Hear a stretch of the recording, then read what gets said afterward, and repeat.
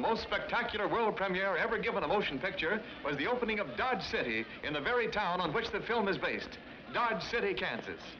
From Warner Brothers Studios in Hollywood, over 200 stars, studio executives, and newspaper men, headed by Errol Flynn, boarded the 14-car Santa Fe Dodge City Special en route for the premiere celebration.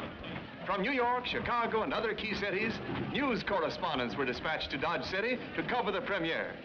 And Dodge City, a town of 10,000 people, was for the day the focal point of the entire Middle West. Starting 2 days in advance of the premiere, crowds began pouring into the city until an estimated 150,000 were on hand to welcome the stars.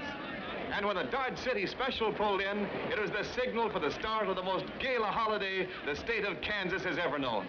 Thousands jammed the Dodge City station to greet the stars, and an official welcome was broadcast from coast to coast.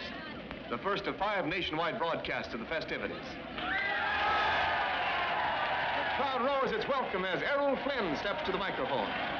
Following this, a mile-long parade with thousands lining the streets to get a glimpse of their favorite stars. Heading the parade was the Dodge City Band, followed by the governors of 3 states. Governor Payne H. Ratner of Kansas, Governor John Miles of New Mexico, and Governor Ralph Carr of Colorado. Close behind, mounted on horseback, was Errol Flynn, dashing star of the picture. Also in the saddle were Ann Sheridan, with Governor Ratner's son in the rumble seat, and Hoot Gibson. Here in an old-time Western buckboard are Rosemary and Priscilla Lane. Behind them on horse is Alan Jones. Humphrey Bogart is next in line, followed by Buck Jones, Wayne Morris, Gene Parker, and Gloria Dixon. Following the parade, the stars helped dedicate the new Dodge City Stadium, where they participated in a thrilling rodeo, as well as attended a public wedding. Errol Flynn acted as best man, while lovely Ann Sheridan was maid of honor.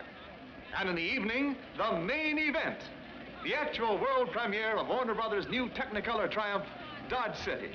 So great was the demand for tickets that the picture had to be premiered simultaneously in 3 theaters, with thousands and thousands of cheering spectators awaiting the theater appearance of the stars. And here they come. Errol Flynn, Ann Sheridan, Slapsy Maxie Rosenblum, Wayne Morris, Jane Wyman, Gloria Dixon, Hoot Gibson, Alan Hale, Rosemary Lane, Frank McHugh, and Alan Jones. Yes, indeed, it was a most notable event for Dodge City and an equally notable occasion for all those from Hollywood who made the trip.